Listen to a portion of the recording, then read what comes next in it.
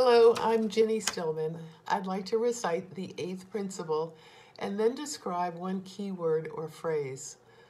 We, the members of the Unitarian Universalist Congregation of the Hudson Valley, covenant to affirm and promote journeying towards spiritual wholeness by working to build a diverse, multicultural, beloved community by our actions that accountably dismantle racism and other forms of oppressions in ourselves and our institutions. Today's key phrase is accountably.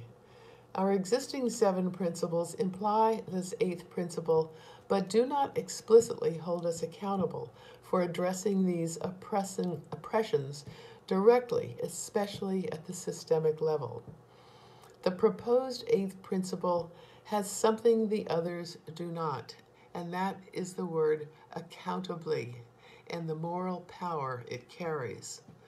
We are called to be accountable to each other and to people belonging to oppressed groups. And we are accountable for our actions, past, present, and future. Good morning, Unitarian Universalist Congregation of the Hudson Valley. I am coming to you this morning from the sanctuary here at Community UU of White Plains. It is one of the odd things about these present circumstances that I'm at my congregation, but I'm not talking to my congregation. They are all in their homes as you are in yours. They are listening, they are worshiping together with a service that's coming neither from this congregation nor from yours, but from somewhere in the cloud or outer space. I don't know where it's coming from. It has been now 1 year since we stopped worshiping together in person. For a year, the Unitarian Universalists of Croton and environs, like the UUs of White Plains, have not sung together, hugged one another in greeting, shared coffee after a service, or had parking lot meetings. A poem by Unitarian Universalist minister Lynn Unger was a very popular reading at our services during the first weeks of the pandemic. And so on this anniversary, I return to Reverend Unger's words, pandemic. What if you thought of it as the Jews consider the Sabbath, the most sacred of times? Cease from travel. Cease from buying and selling. Give up, just for now, on trying to make the world different than it is. Sing, pray, touch only those to whom you commit your life. Center down.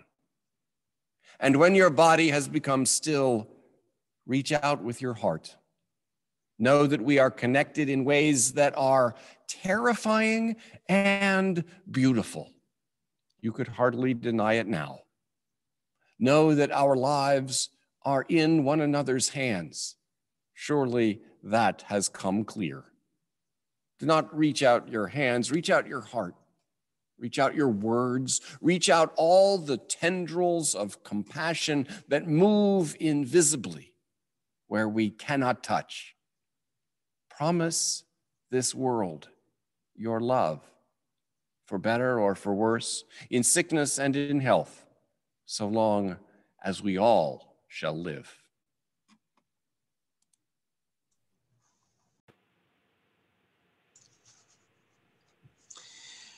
There is a proposal that the Unitarian Universalist Association add a principle to its existing 7. The proposed 8th principle reads, we, the member congregations of the Unitarian Universalist Association, covenant to affirm and promote journeying towards spiritual wholeness by working to build a diverse, multicultural, beloved community by our actions that accountably dismantle racism and other oppressions in ourselves and in our institutions. The 8th principle website explains the origins of the idea. Paula Cole Jones, when she was director of racial and social justice of the Joseph Priestley District, developed the idea of the existence of two different paradigms in UU circles, the UU 7 principles and beloved community. She realized that a person can believe they're being a good UU and following the 7 principles without thinking about or dealing with racism and other oppressions at the systemic level. Realizing that an 8th principle was needed to correct this, she talked with Bruce Pollock Johnson about some of the components that should be in it. Bruce's initial draft in 2013 was refined with a group of anti-racist activists in the district. UUs and the UUA have done very good work in fighting racism, such as during the Civil Rights Movement and in the 1990s, but the funding and support waned in the 2000s. For people identified as white, it is too easy to ignore these issues, which is exactly what keeps the system of racism in our society alive and in fact worsening right now. We need to decenter whiteness and other dominant cultures in UUism. The 8th principle came from a feeling that we need something to renew our commitment to this work, to hold ourselves accountable, and to fulfill the potential of our existing principles.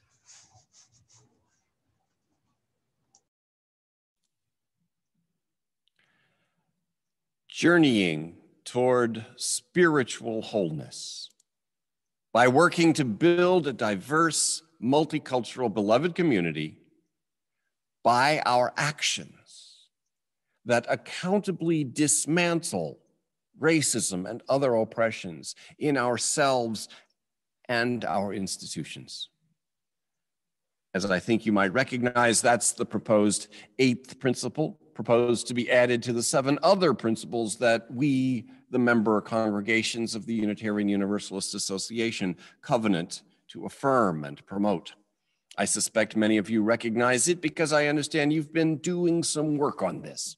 I saw the beautiful video you have on the homepage of your congregation's website, the Black Lives Matter virtual art show. Your homepage also highlights that the 8th principle proposal, and it mentions that you have an 8th principle task force. You're having video segments like the one we heard from Jenny Stillman earlier by your members about the 8th principle.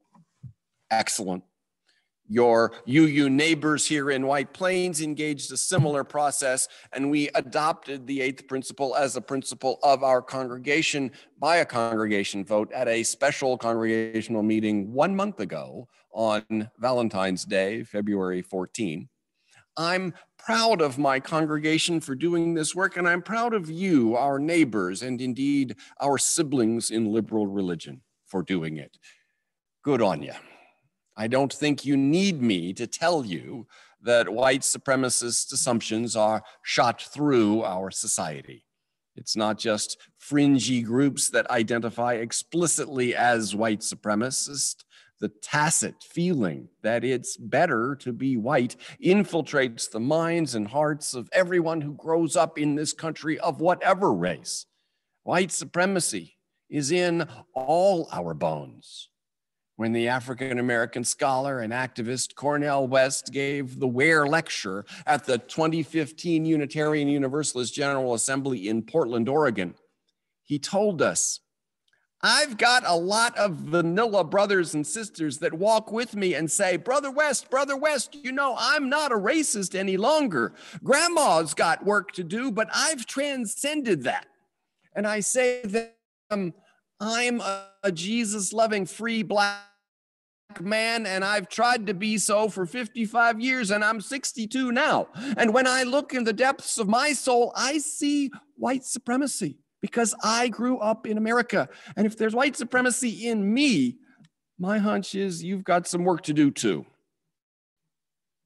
End quote. You know that. And I think you know the ways that this tacit notion that white is better plays out in concrete suffering for people of color. People of color are disproportionately subjected to police violence, citizen violence. They are charged more for housing or told that housing isn't available when white families are shown a plethora of options. Schools in neighborhoods of predominantly people of color are systemically underfunded. The chronic low-level stress, with the awareness that at any moment could turn into acute high-level stress, manifests in lower birth weight babies born to women of color, even among economically advantaged, well-to-do women who follow all the prenatal care protocols. We are a long way from a diverse, multicultural, beloved community that has dismantled racism and other oppressions, but not so far that we can't imagine it. And guided by that vision, we can work to build it, for we recognize that the work itself is our journey toward spiritual wholeness. And I believe you understand that. So what I want to talk about this morning is what this means for the Unitarian Universalist path, how this plays out within the context of the people that we Unitarian Universalists are. Maybe you're down with anti-racism, but aren't entirely comfortable with mucking about with our sacred principles. What does it really mean for us that we are a people that have these principles? 7 of them for now. Do principles change? Can they? Folks, we are Unitarian Universalists. We are a people of passion and intelligence, of moral imagination and creativity and engagement. We are a people not of creed. We are creedless.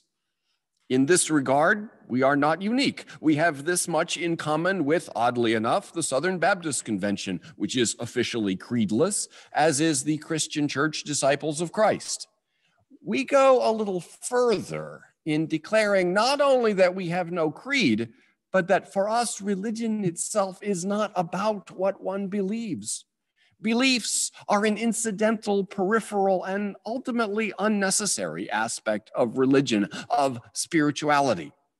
For us, religion is about 3 things. Religion is about how you live, the ethics and values that guide your life. Religion is about, second, community, the people you come together with and share rituals and affirm your community connection.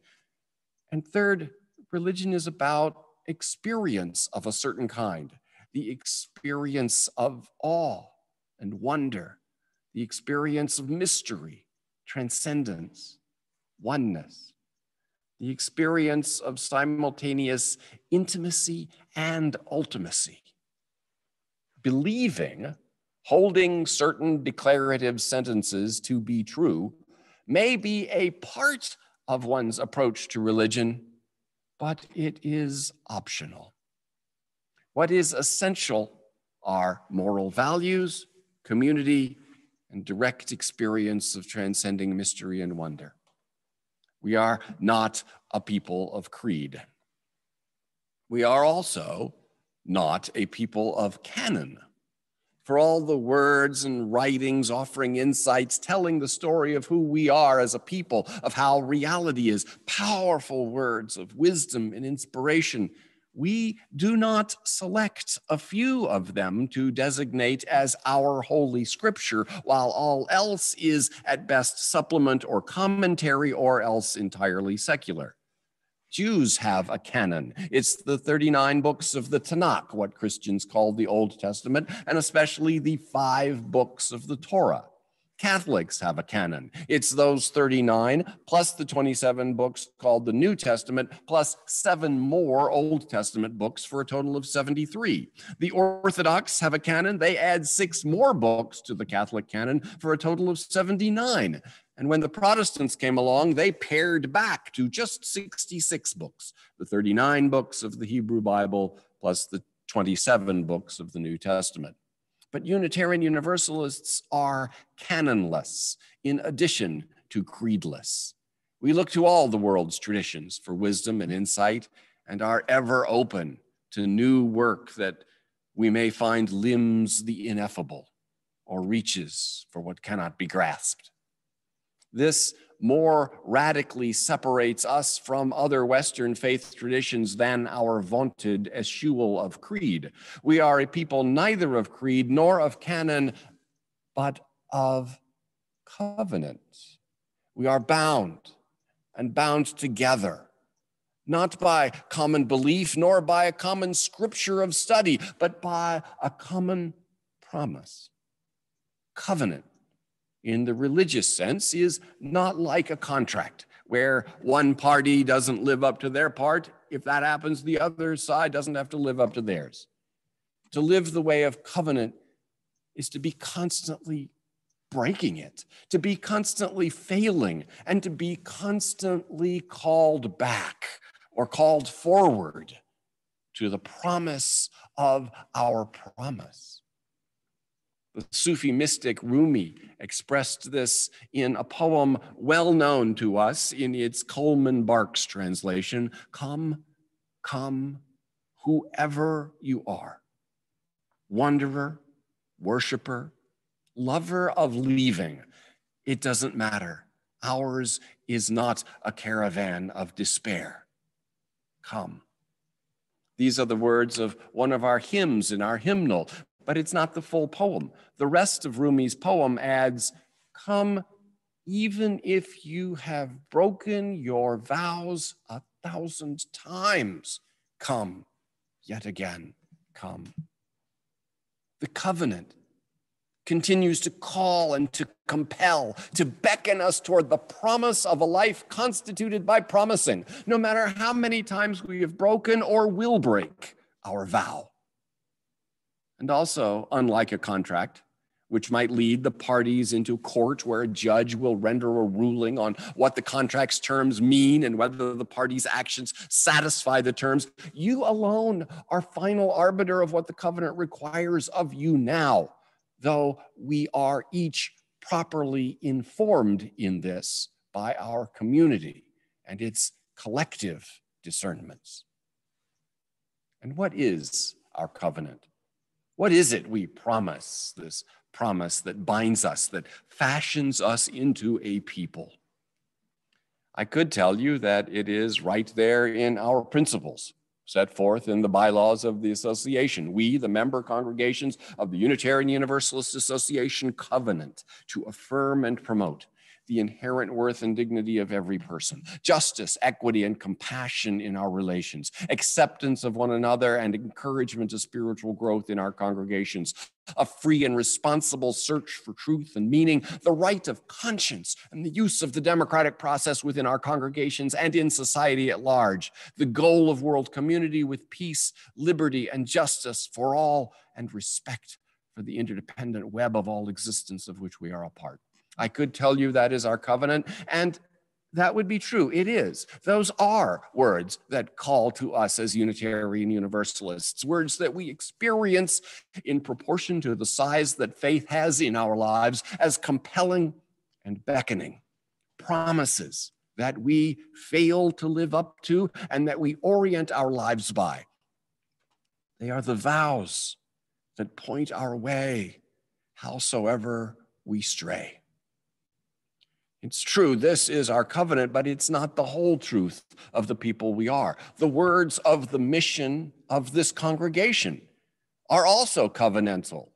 You all recited them just a little earlier. Inspired by love, our mission is to seek our true nature, connect openly and deeply, and act for justice. You are in covenant together to help each other carry out that mission, which the Unitarian Universalist Congregation of the Hudson Valley adopted in 2014. And that's also an expression of the covenant. And you have a text that's you call your congregational covenant that you adopted in 2018. Listen actively and respectfully, seek full and equitable participation, assume positive intent, among other things. That's also an expression of covenant. But you were a congregation held by covenant long before 2018 when you adopted your current covenant statement, and long before 2014 when you adopted your mission. Unitarian Universalists have been a people of covenant from long before 1985 when we adopted our current set of principles.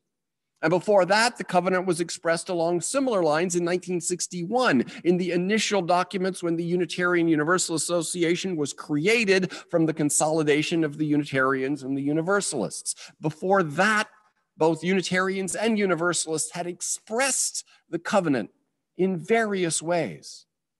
In the late 19th century, for instance, James Blake expressed it in words that are still in our hymnal today.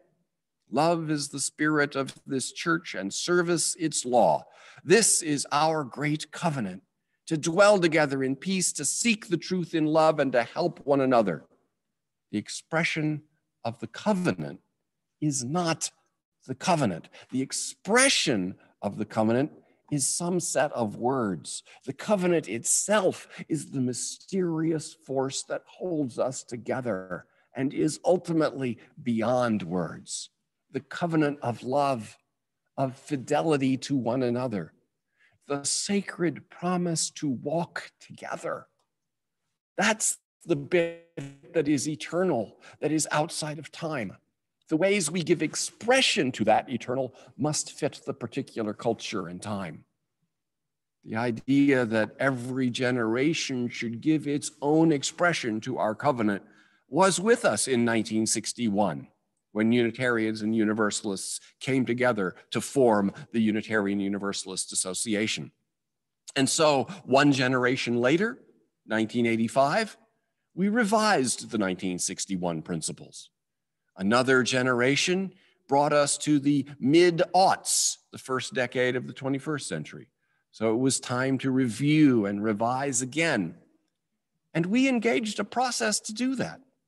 For 2 years, our congregations were enjoined to discuss possible revisions to our Article 2 bylaws, which includes the principles, and to submit ideas to the Commission on Appraisal. I remember that during those years, leading classes and meetings that were going on at the congregations I was serving at that time. And so the Commission on Appraisal received the input, produced a proposed revision, which came before the General Assembly in 2009 in Salt Lake City for initial approval.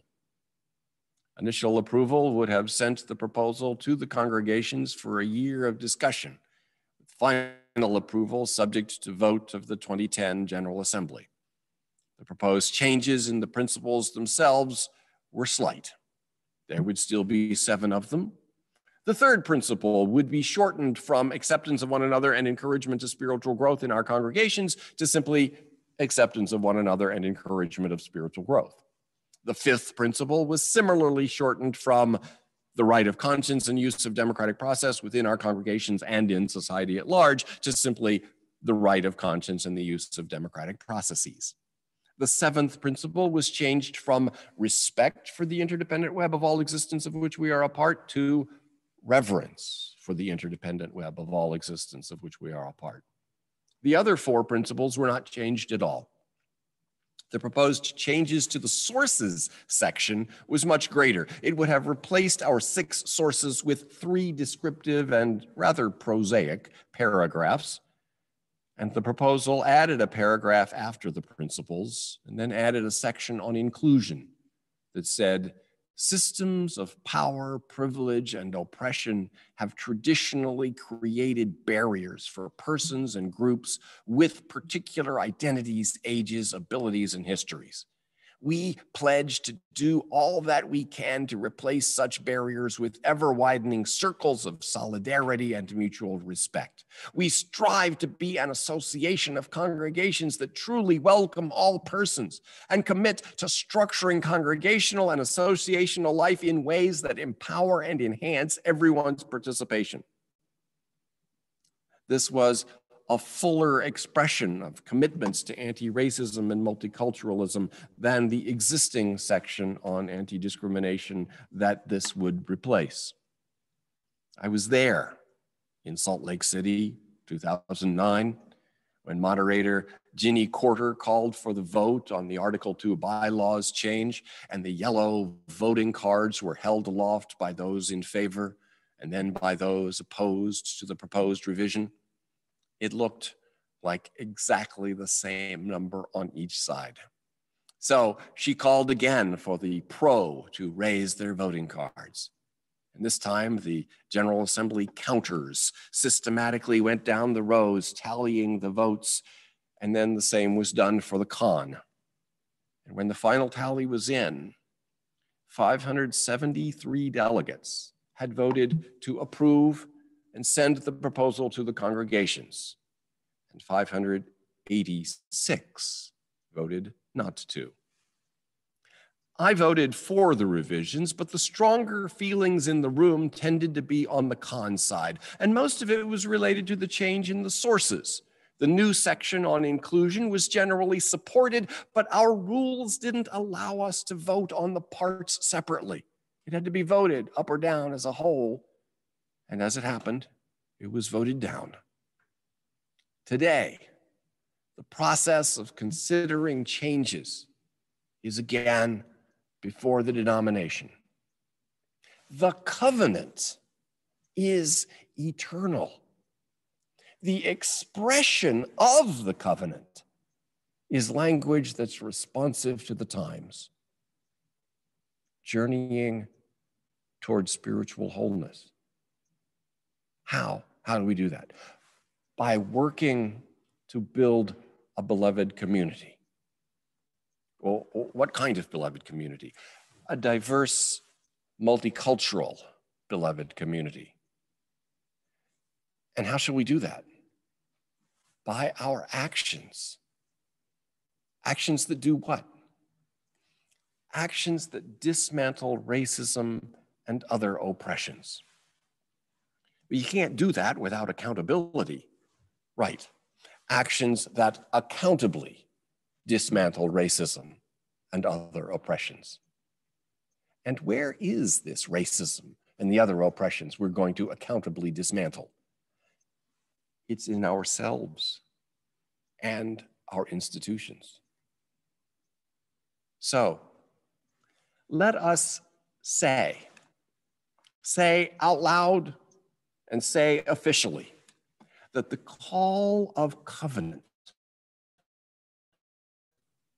the call to live bound and bound together by promise, includes that we promise to affirm and promote journeying towards spiritual wholeness by working to build a diverse, multicultural, beloved community by our actions that accountably dismantle racism and other oppressions in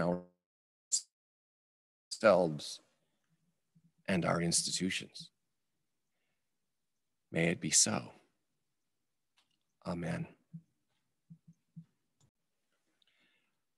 And now for those of you who see God, may God be with you. For those who embrace life, may life return your affection. And for those who seek a better path, may the way be found and the courage to take it step by step. Go in peace.